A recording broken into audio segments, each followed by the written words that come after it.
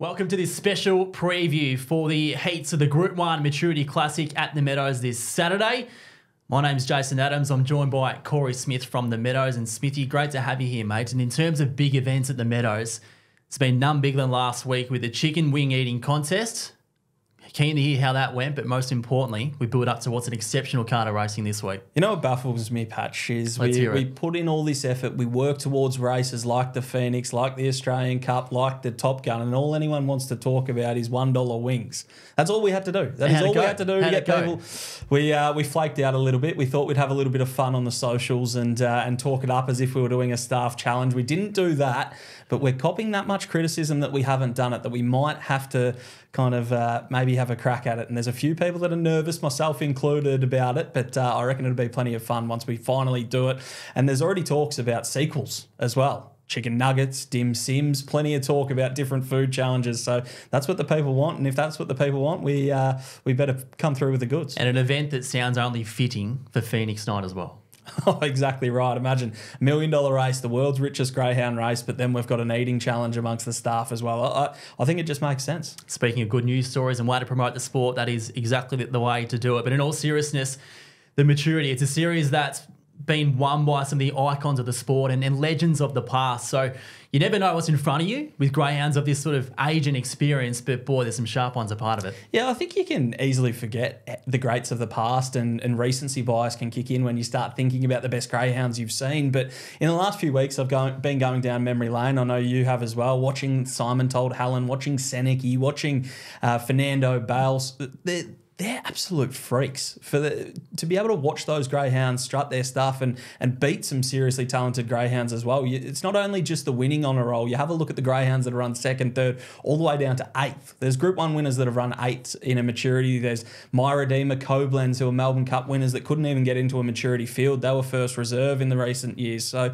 it's a cracking race, a cracking honour roll, arguably one of the best honour rolls in the sport. And because of the age restriction being the 1st of January 2022, they're just about 2.5 generally, isn't it? And we see some who are coming through the ranks who don't have a lot of experience, but some are also at the peak of their powers at the moment and redlining from a former point of view at least. Yeah, exactly right. We've spoken a fair bit on other shows and other stations and all that stuff about Explicit, and he was eligible, but unfortunately I think he gained a bit of an injury up in Brisbane, so he won't be going around. But there's plenty of talent with Lakeview Emily, who ran second in the Brisbane Cup, second in a Flying Amy as well. So these greyhounds have been there at the top echelon of the sport, and then now they're coming back to age restricted class and they're facing greyhounds that are similar age to them. So it just adds a level of intrigue, but the quality certainly doesn't lack. It's going to be superb. 8 heats, only the winners get through. So let's carve into it. And how Heat 1 looks, it's clearly headlined by Excavation for the Thompson camp, who, as we know, year after year, they're just so strong and so dominant. And what we saw from this boy when he went to Brisbane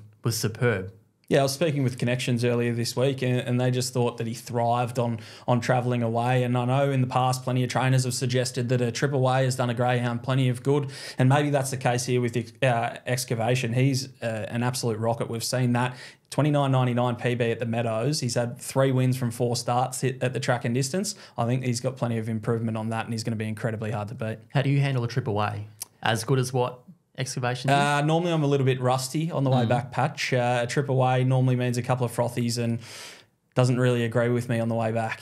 Couldn't agree more. I'm making my debut at the Darwin Cup in a few weeks' time. So, boy, if I make it home alive, that will be an outstanding result. In terms of his dangers for Excavation, who that Shanlin, $5.50. For me, I think, no way, because it's a slow beginner who runs on against a dog like Excavation. It probably means it's a bit of meat on the bone from Excavation's point of view. Yeah, potentially. But Houdat Shanlin's the sort of greyhound that not generally a punter's pal. It's not a greyhound that I look at and go, it's going to map to perfection. It's going to be hard to beat. Usually gives him grief because he pops up at the wrong time. Exactly right. That's exactly where I was heading with it. So it wouldn't be a surprise to see Houdat Shanlin win this.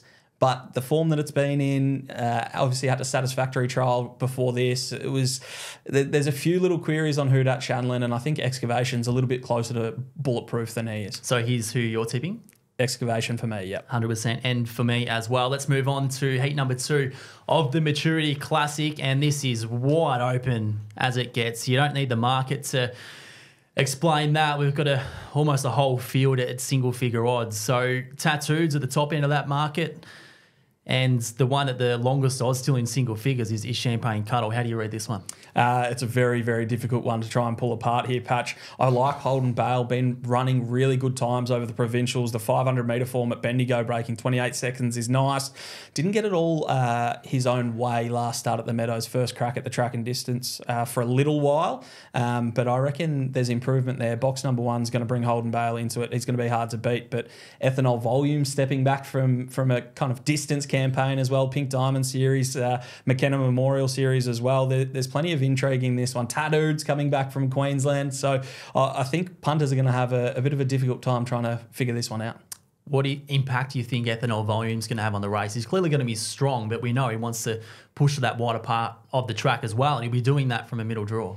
Yeah, exactly right. I actually think the draw's not too bad for him. I know box 5 is never the ideal draw, but he's just needs a little bit of room. He just kind of lopes along and looks like he's going kind of at half speed, but he's not. He's absolutely humming along, and he's going to be chiming in at the business end if he can kind of get close enough to him, but that's the question mark. Holden Bale, fittingly, wearing red and white in the old Holden colours. Is he the one you're tipping on top? Yeah, I'm with Holden Bale. I think the inside draw will suit, and I reckon it's been a nice campaign as well. Head back to Bendigo after some Meadows runs, come back to the Meadows last Saturday night, and while it didn't go to plan, I think it'll work on Saturday night. Holden have been losers in the most recent years, and wearing red and white, my blokes for Swanee's been losers over the past couple of weeks as well. So I'm tipping Champagne Cuddle in that heat of the maturity. Just think that raw early speed is going to count for plenty in such an open race. So obviously he's going to transition it to 500 metres, but I think he will be able to do that. So there's heat 2 of the maturity. Now moving on to heat number 3, and the top end of that market is Blue Camaro from the Red Overflow. Bo's a part of this, tipping Hopkins, Vincent Bale, Slick Rambo and Smithy. Another race where there's a stack of them here at single figure odds. Yeah, exactly right. It's another race that's really tough. Blue Camaro's come up as favourite, and it just loves the track and trip. 29.83 PB, won 4 from 8 and then further 4 placings. So never missed the top 3 at the Meadows, but I'm with Overflow Bo in this one, Patch. I just think this greyhound has been racing in really difficult company. Craig Chapelleau, his trainer, has not been afraid to travel him. He came down for the Silver Chief Series last year. At the end of last year, he was nice and young, still inexperienced, but a trip away to Queensland as well. He's done plenty of high-level racing. I think he'll be able to handle the pressure, and the Meadows should be no problem for him. I was going to ask you, is his lack of experience at the Meadows any consideration for you, given he's got plenty of class as is? Yeah, obviously he's got the class. I do recall he trialled prior to his Silver Chief heat loss, where I think he ran 4th on that occasion. So he's been to the track a couple of times. I don't know if he's been back since then, so it's been a little while, 6 or 7 months, but he's certainly got the class to overcome it, and his trainer, Craig Chapelleau's got no problem in travelling him as well, so he must have the right temperament for it. So Smithy with Overflow Bo, I'm with Vincent Bale. I just think he's arriving at this series at such a good time. He's been good in his past few runs, and though he lacks a bit of early speed, with clear room, he can really get going through that first turns. There's heat 3 of the maturity. Now moving on to heat number 4, and House of Turbo is at the top of this market with Sports Bet. He shines second in line. Ethanol Water, Kenya Hypersonic, Jetstream Icon. So plenty here again at single figure odds, so it doesn't get much easier. No, it doesn't get any easier at all, Patch. This race comes with so many different form lines. You've got the likes of He Shines, who we've seen in Country Cups. You've got the likes of Ethanol Water, who we've seen in Group 2 features over the 595, and they're coming together and making this a really intriguing race. House of Turbo, I've got a massive opinion of. A couple starts ago, he beat Alpha Zulu, who we saw go around in a Phoenix, and plenty of big races over the last 12 or 18 months. So he's certainly got the talent to beat classy dogs. He steps into a race with plenty of classy dogs in it. He Shines comes up with a really nice draw. I think he's got the perfect draw for him. He likes the pink. He likes being drawn off the track. Whether the 500 metres is his go at this stage or not, that is the question mark. But he's certainly got the talent. Would not surprise me at all. But this is a race where there's a huge amount of early speed in my eyes. So I'm happy to go with a back marker in Ethanol Water. If she gets a clear run at her, Patch, she has got such a big engine, and we know how strong she is. We know how strong the whole litter is. But from box number 4, I think she might be able to find the rail and run over the top of them. So she stepped really well in her heats at the McKenna, and probably the draw let her down in the final. Where's she going to settle here? Can she step to the front in a race over this distance? I'd be surprised if she stepped to the front. You've got some provincial speedsters that are stepping up to the 500 that might be able to run those low 5-second sectionals, which lead 90% of the races at the Meadows, but they're all going to be taking each other on. So that's why I think with pressure early, I'd rather be with a dog that might be able to just pick her way through the field. She's got plenty of race experience, 38 starts now. So, I think Ethanol Water, just the race experience, the toughness, the strength, I think that'll shine through. Yep, indeed. Ethanol Water for me as well in heats number 4 of the Maturity Classic. That's half time. We now move on to heat number 5, and this is where you get a bit itchy here, Smithy. You get a bit nervous. We'll get to that shortly. Lakeview Emily was terrific in the Brisbane Cup last week, and she's battled to be favourite in this event with Kenya All Class. No secret that you're a part owner. He's had a few months unsighted. He's now back. How do you feel about him returning? I'm excited. Obviously, going straight into a Group 1 heat is tough company to step up into, and he's never really faced a greyhound of the ilk of Lakeview Emily. She's an absolute star. We've seen her go really well up in Queensland. She's gone well at the Meadows. I think it's 29.67 PB. She's gone very fast at Sandown as well. So she's a high-quality greyhound. My boy Ralph, as he's known at home, Kenya All Class, he's going to have to step up and deal with that pressure. Is he named after Ralph Wiggin? A bit of Wreck-It Ralph sort of operation. He doesn't mind being a little bit, bringing a little bit of mischief to the Hopkins household, which I like. Give her a little bit of curry, why not? Make her earn her keep, I reckon, Jess. But she's certainly done that over the last few months. When he hasn't been racing, he seems like he's in good nick. He's been trialling really, really well upon resumption, but he hasn't had a 500 yet. He's naturally strong, but he's got to overcome Lakeview Emily, who in my eyes should be favourite in the all-in market. I think she's an absolute superstar, and when I saw that she was eligible for the Maturity and I knew Ralph was heading that way, I got a little bit nervous because she is a proper top liner in my opinion. Is he in that situation, Kenya All Class, of being better for the run this time around, or is it timing it at perfection? He is right, ready to go for this week. Well, you never know. He hasn't had any trials against other dogs. It's a bit hard to get trials against other dogs when you're kind of as fast as he is and on the comeback trail as well. So there's plenty of question marks. Jess is really happy with him. He's feeling really good. So there's no excuses going into Saturday night, but he's just got to put it all together in a full field, and a full field that's full of quality. Speaking of fast dogs in field trials, he would have been out of place, at least from a time point of view, with that famous Satisfactory at the Meadows a few years ago. Is that your favourite trial ever? I reckon it's my favourite trial. Who was in it? It was Silver Lake and Zach's entity in a Satisfactory trial. I reckon they went about... Fast dogs, but... Yeah, a little bit iffy. He's probably putting it politely there, Patch. But I do recall that trial just with... I couldn't believe it. I reckon I was one of 2 people watching it after the last on a Wednesday day meeting, and I just thought...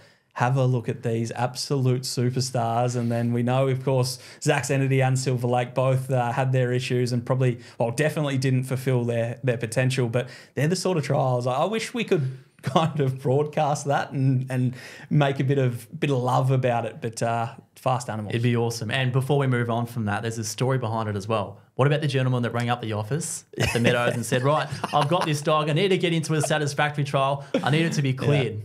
And you knocked him back. What happened after that? Yeah, so normally we would never knock anyone back from a Satisfactory trial, but I actually don't know who this was, so hopefully they're listening to the podcast. But they rang the Meadows and I answered the phone and he said, I've got a maiden. She's got some ability. Yeah, it was a maiden. She's got some ability, but she's been knocked around in her first few starts. She needs to be cleared in a Satisfactory trial, but I don't want to put her in a trial that has fast dogs in it. Can you let me know? And I go, well, no, we don't normally tell people what dogs are in trials. We normally don't know.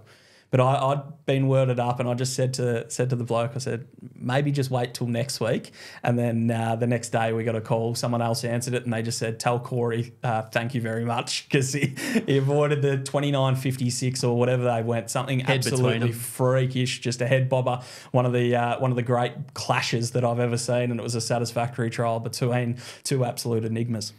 A man of the people is our man over here, C. Smith. Who's your tip in that heat, sorry? I'm with Lakeview Emily. Obviously, I would love for Kenya All Class to win and find his way through to a Group 1, but I've just got to go with the proven greyhound in this sort of class.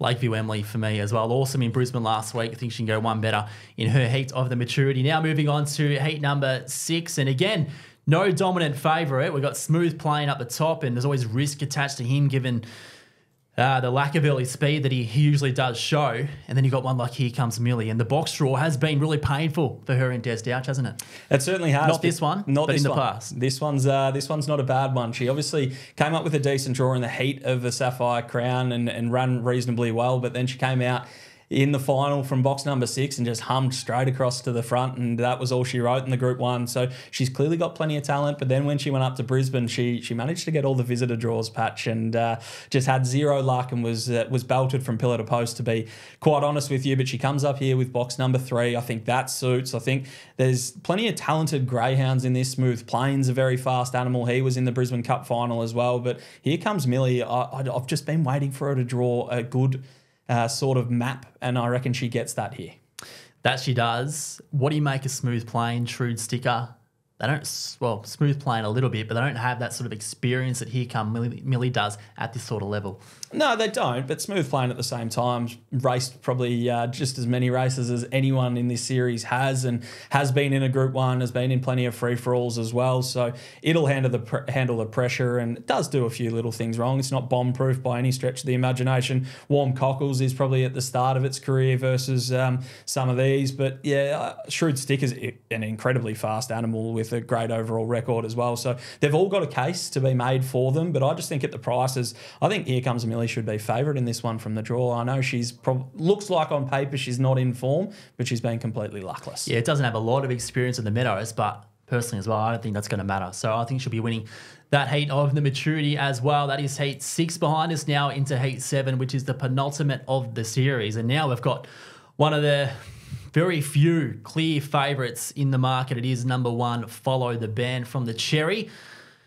He's been pretty good. He meets Kingsley Bale, has got a fair bit of pace as well. Bumpy Gold, who targeted the Thunderbolt series in New South Wales, and reiterate, who drops back in distance. Is this race in the palms of Follow the Band?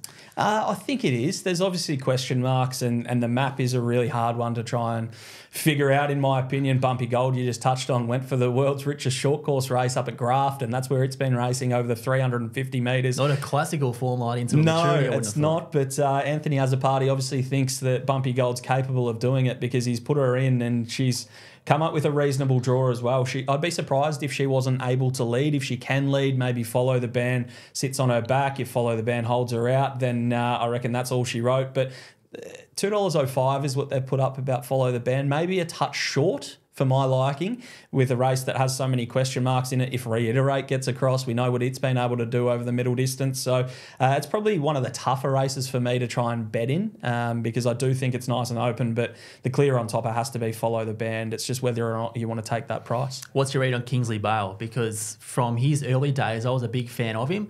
I still think he's fast. Yeah. I think when the pressure's on, he doesn't want to stand up to it. What do you think? Yeah, I think that's probably a fair statement. We've seen that over his last 5, 6, 7 starts where he hasn't got the chockies, and he's kind of been in positions to win a race and then hasn't been able to go on with it. I know he's been beaten by some quality greyhounds over his last 4 starts. I think In the Hub's knocked him off 3 times, and we know the serious talent that In the Hub is, who missed out by the maturity by, I think it was a week.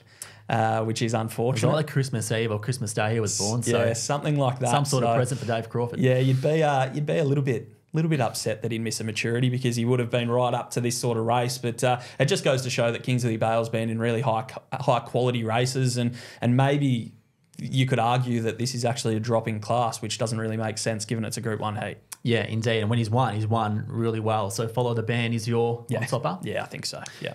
Likewise for me, good draw, good dog, and hopefully you can convert on those 2 qualities. Now the 8th and final heat of the maturity, and we're going to see some roaring speed from either side of the track here with Mapunga Shine and Bernie Burrow. They're the 2 standouts from a market point of view. Which way will you be leaning from those 2?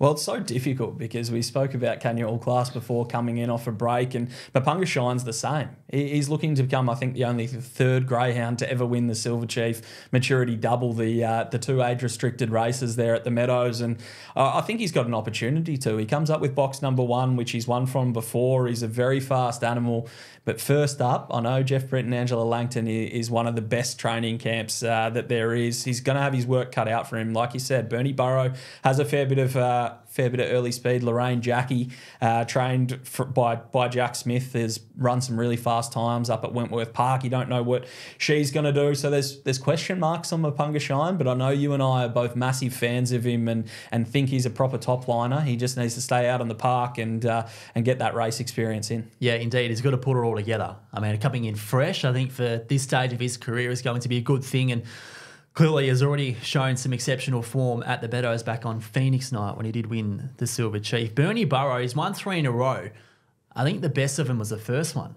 Yep. He led at Sandown from the pink. He went 18.69 to the back. That is roaring. If you don't know how good that is, if you break 18.80, you're into group class. So do you think he can step in exactly the same way as he has in his past 3? Well, I reckon the Thompson camp are hoping that's going to be the case. He went 5.03 on that occasion as well. So absolutely flying along. If he goes 5.03 here, I don't think there's going to be anything that can lead him. Aston Nero does have a little bit of early speed as well. But if Bernie Burrow can carve across, then it's going to be really hard to beat. Mapunga Shine's going to have to be on his best form, which we know first up can always be hard to kind of capture, but he's the best dog in the race, Mapunga Shine. I've got no doubt about that, but Bernie Burrow is the dog that's in form. He's got the race repetition and he has the early speed too. So plenty of question marks, but I'm happy to go with the class runner in Mapunga Shine in this one, Pat. Bernie Burrow for me, stepping beautifully. Love that win at Sandown. I think he can do the same thing here.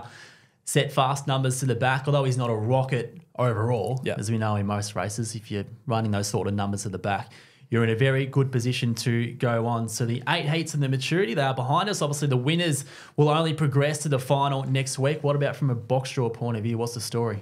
We'll be hosting the box draw on Saturday night after the race meeting, after the 8 heats are done. We'll give the stewards a reprieve for one race, and then we'll get stuck straight into it immediately after the last on the Meadows Dogs Facebook page. So we'll be hosting that. Hopefully, I'm getting a little bit nervous with Kanya All Class finding his way into that box draw. Will there be questions asked if he draws a red? I think there probably would be, but I will be reiterating that I am just commentating over the top of it. I'm well and truly removed from it. The stewards can strut their stuff. They can do their thing, and I'll be the cheerleader on the sidelines. Eating chicken wings. That's it, eating chicken, smacking chicken wings. Do you make up for a box draw? No, I don't think I will. You can't polish a turd, but I'll work with what I've got, Patch, which is a head for radio. All right, now into the heats of the Fireball. There's 2 of those, and I think from a numbers point of view, Smithy, that's a little bit disappointing, but the depth that we've got is very, very good, and no better example of that than the opening heat. Palawa King exploded, 2 of the more informed greyhounds in the country. Yeah, well, there's been no secret made of the fact that there's been some cuts to feature races. And when we got round to this, we went through line by line. We got round to the Fireball. We went through the nominations of years past, and I just said, look at the honour roll. You've got Tornado Tears. You've got Burn One Down. You've got Destiny Fireball, who have all won this race. You need to keep it. We need to make sure we support it, and you build it, and they will come, and they have come, Patch, because I know there's only 16 nominations, but they're quality. And having Palawa King versus Exploded in this race. Exploded obviously won the Group 1 Queensland Cup recently, so it is chock full of talent. Big Susie's been a Group 1 finalist. Passmark's been a Group 1 finalist as well, so there's plenty of talent across this. I'm leaning towards Exploded, just the way that he was coming out of the boxes in Queensland. Maybe, just maybe, like we discussed with Excavation. How does that compare to what he was doing down here? I think there's improvement to come. He's obviously had his indiscretions down here in Victoria, but he comes into it with a hell of a lot of confidence. He's been awesome up in Queensland, and if he can come out of the boxes, he's going to have that advantage on the superstar that is Palawa King, who's going to be back in the field. And we know Jack and Marie Smith always have them ready, but they even just seem like they just have that extra cherry on top when it comes to final time. And knowing that you only have to finish top 4, maybe Exploded will be the more ready one, the more race fit one. Palawa King, if he looms up on the home turn, there's nothing better in greyhound racing. I reckon we all want greyhounds to run on. It's better if they're stayers, and particularly him. And when he's been to the Meadows of recent time and won feature races, he's had Willie Pike and Damien Oliver on his back. So not sure if he'll need them this time around, because if Explosive's out and running, he's going to be hard to beat from a time point of view. Yeah, of course he is. But we've seen Palawa King just run over the top of good dogs time after time. He's cracked the $1 million barrier. He's won Group 1s at the Meadows. He's got a phenomenal record at the Meadows, both over the 600 and the 730. So you can never, ever discount him. And I feel sick that I'm going with Exploded. But I just think the dog in form right now, and the one that comes up with a really nice draw, is Exploded. but it would not shock me one iota to see Palawa King coming from the clouds and storming all over the top. I think way too often with my heart over my head. So Palawa King for me. All right, heat 2 of the Fireball, and this is a very different situation because we spoke about Palawa King, explosive. We now talk about greyhounds who haven't had a great deal of exposure over 700 metres. We've got Drill Sergeant, who has had a lot of 700-metre racing. He will go forward. Then you've got Alice Babe, who's been over 700s a few times. Then Art Virginia and Stomping. So it's different sort of dynamic, isn't it? Because we know that greyhounds can be good over 600 metres. Stepping up to 700, it's usually a different kettle of fish, isn't it? You don't really know what to expect. This is the sort of race why I love 700-metre racing, Patch, when it's at the top level and you've got greyhounds that are stepping up in distance for the first time. Art Virginia, Stomping, who are both absolute flying machines over that middle distance. They've both performed well over the 500, the sprint as well. Can they get the 700 metres? That is the query. Then you look at Drill Sergeant. He's a Group 1 Sale Cup winner and he's as he said, he's had a fair grounding over the 700 metres now. So there's no question mark there. There's still some slight question marks with Alice Babe over the level of competition that she's faced, but the time doesn't lie the clock doesn't lie, and the times that she's been running have been superb, and the Ennis camp just did not hesitate in putting her up. She's only had 12 career starts, but she's already had 3 of those over the 700 metres. They've all been in good times. She is a flying machine. Whether she can cope with the early pressure that's going to happen in this race, but that's the question mark on all of them. Can Drill Sergeant punch up and hold the lead? Can Aunt Virginia hold the lead and get out in front and then manage to run out the 700 metres like I think the Paraskevas camp thinks she can? Can Stomping run out the 700 metres as well, who's been so brilliant over the 600 metres? But this is one of the more intriguing staying races I've seen in a long period of time. I think Alice Babe has to be your favourite, but I really, really want to go with Aunt Virginia. I feel like I'm just sitting on the fence and getting splinters, Patch, but I think before we went on air, I said I'm tipping Alice Babe. I've just talked myself into Aunt Virginia. Come on. Have you really? I have. I think I have.